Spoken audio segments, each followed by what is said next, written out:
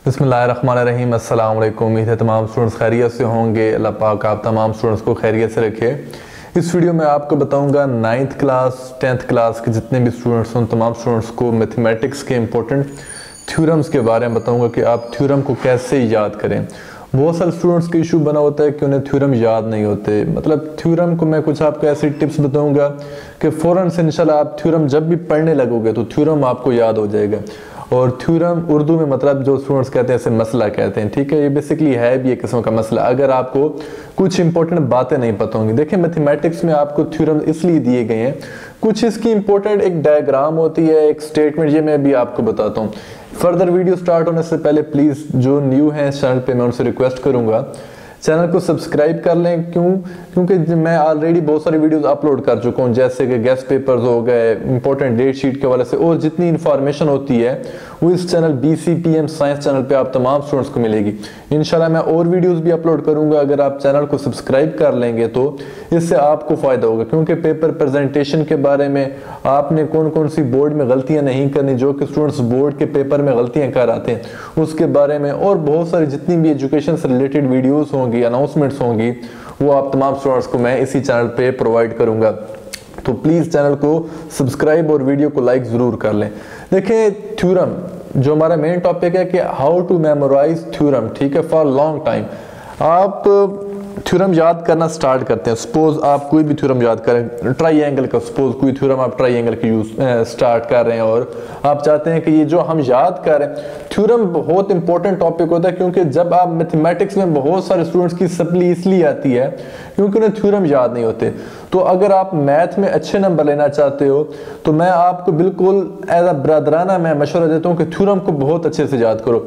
Exercise questions भी बहुत मायने रखते हैं, लेकिन उनसे ज्यादा थ्योरम, क्योंकि थ्योरम जिस स्टूडेंट्स के थ्योरम मैंने खुद रियलाइज किया, मेरी अपनी एकेडमी के स्टूडेंट्स या जो टॉपर्स होते हैं, आप बेशक पूछ भी सकते हैं, वो पहले थ्योरम याद करते हैं। अगर आपको थ्योरम आते होंगे फिर आपका मैथ का पेपर बहुत इजी आपको लगेगा, क्योंकि थ्योरम पेपर को उठा लेते हैं। आपको जो मैथमेटिक्स का पेपर होता है, अगर आपको थ्योरम आते हैं तो पेपर यहाँ पे आ जाता है। उसके बाद आप क्या आ जाते हैं, एक्सरसाइज क्वेश्चंस। वो फिर आपको एक्सरसाइज अगर नहीं भी आते चॉइस पे भी छोड़ सकते हैं, लेकिन थ्योरम आपने बहुत अच्छे से याद करना है। थ्योरम को याद करने का तरीका बेसिकली ये है कि सबसे पहले आपने उसकी जो स्टेटमेंट होती है, स्टेटमेंट को अपने माइंड में रखना है और डायग्राम की प्रैक्टिस करनी है। डायग्राम की प्रैक्टिस कैसे करनी है, स्टेटमेंट के अंदर जो भी थ्योरम होता है उसमें एक इंपॉर्टेंट वर्ड लिखा होता है, वही वर्ड आपको डिटरमिन करता है कि ये थ्योरम किसके मुताबिक है, क्या पूछ रहा है। वो आपने एक पॉइंट को माइंड में रखना है, मतलब अपने लिए हिंट बना लेनी है कोई एक पॉइंट, जैसे ऑब्ट्यूस है, ठीक है,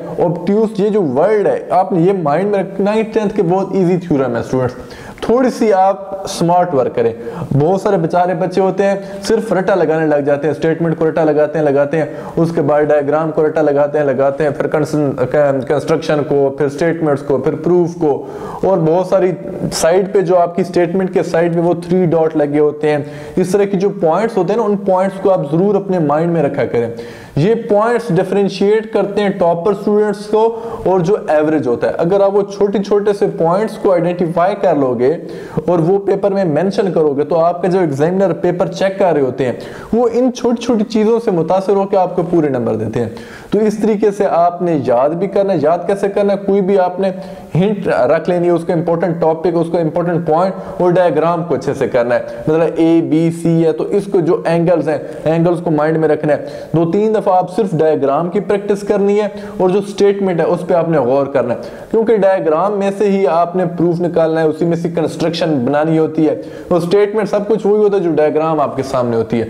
अपनी वर्डिंग में भी लिख सकते हो, लेकिन एग्जैक्ट वर्डिंग हो। ये मैंने कह रखा है अपने खुद ही अपनी इंग्लिश नहीं लिखनी, लेकिन ये है कि टू द पॉइंट जो आपने डायग्राम कंस्ट्रक्ट की वही आप लिख दो, आपका जो मसला है वो हल हो जाएगा।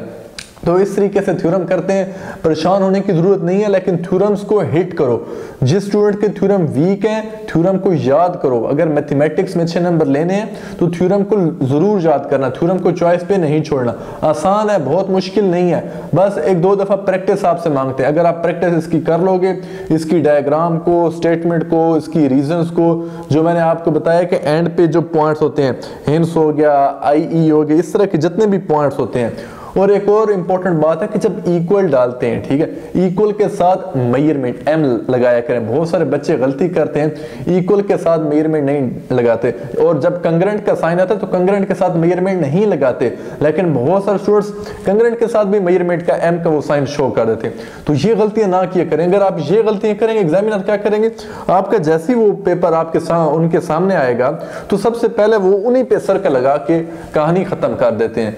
फिर आप क्या करोगे, आप तो सोच क्या होगे कि यार मेरा तो बहुत अच्छा हो गया थ्योरम यस, लेकिन अल्लाह ना करे कि वो यस वाला काम नो में ना हो जाए। ठीक है, मेरी दुआ है कि आप तमाम स्टूडेंट्स के बहुत अच्छे नंबर आए, बहुत अच्छे नंबर आए, क्योंकि आप इस चैनल का हिस्सा हो। आपने BCPM साइंस चैनल को सब्सक्राइब कर रखा है, और इंशाल्लाह इस BCPM साइंस का ये वादा है कि आप तमाम स्टूडेंट्स की जितनी भी हो सकेगी, मुझसे जब तक मैं जिंदा हूं, इंशाल्लाह आपको एक मकाम तक लेके आऊंगा, ताकि आप स्ट्रेस नहीं लेनी।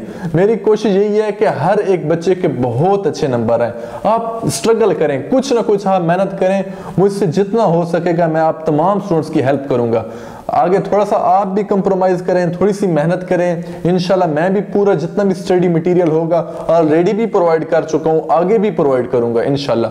तो आप ये चीजें करें, इंशाल्लाह थ्योरम भी हो जाएगा, और इंशाल्लाह जब आपका रिजल्ट आएगा तो आपके मार्क्स भी बहुत अच्छे आएंगे।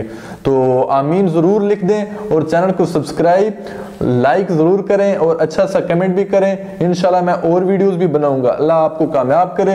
अल्लाह हाफिज।